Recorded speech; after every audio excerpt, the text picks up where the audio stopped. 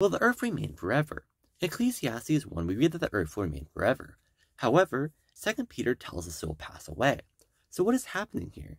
To understand this supposed contradiction, we must understand the Hebrew word olam, or in the text, le'olam.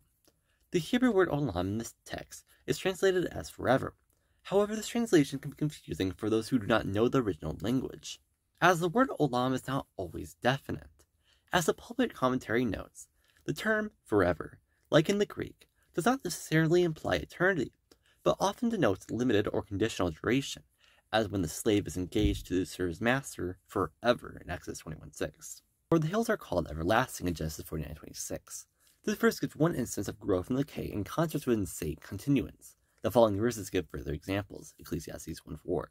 As the book Cambridge Bible for Schools and Colleges also notes, in the Hebrew word which answers to forever, we have as elsewhere an undefined rather than absolutely infinite duration. This is to say, the Hebrew word olam does not always mean unto eternity, but can be used in a sense as hyperbole.